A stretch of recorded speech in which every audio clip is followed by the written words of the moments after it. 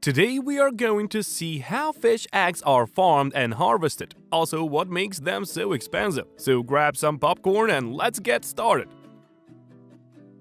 There are more than 27 species of sturgeon. Only few of them are farmed to produce caviar. The most expensive eggs come from beluga sturgeon. 6 to 7 years old sturgeons are mature enough to lay eggs. To harvest them, sturgeons are taken to the lab where an ultrasound determines whether a particular fish is ready to lay eggs. Upon confirmation, their bellies are massaged lightly and eggs start to come out. But the task is not finished yet. What you have seen so far was the collection of eggs from broodstock for hatching or reproduction purposes. The thing is that sturgeons is an endangered species, and their population is decreasing rapidly due to climate change and exploitation in the wild. So to preserve their population, caviar is only harvested from the farm-produced sturgeons. Okay, enough of the backstory, now let's get back to the eggs we have just collected.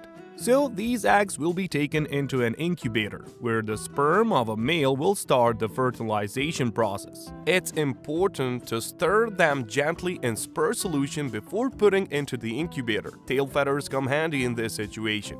Eggs tend to stick to each other, but it is necessary to keep them apart for successful hatching. You would be shocked to know that sperm solution is diluted with cow milk to serve as a DE adhesive agent. It prevents the eggs from sticking to each other.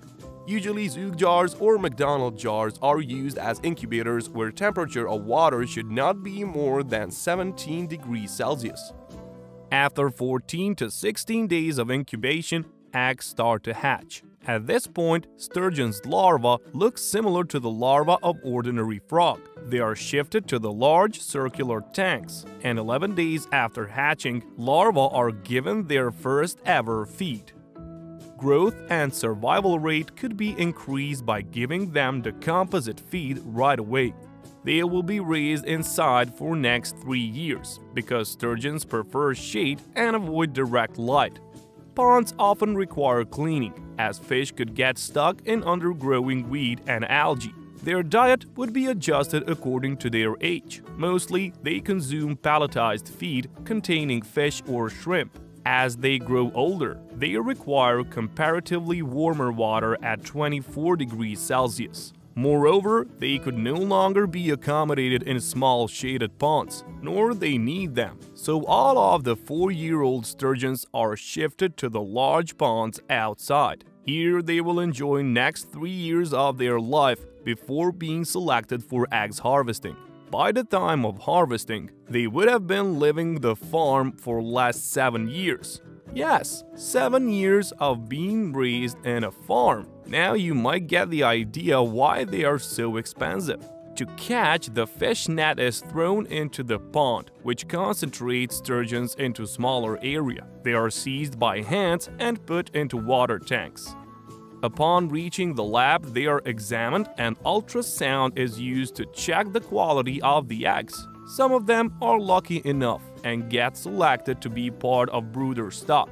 Others are sent for eggs harvesting by surgical methods. Some farms use non-surgical procedure, where bellies of the sturgeons are massaged lightly and they start to lay eggs, but eggs quantity here is much less. So mostly it's a surgical procedure and fish loses her life.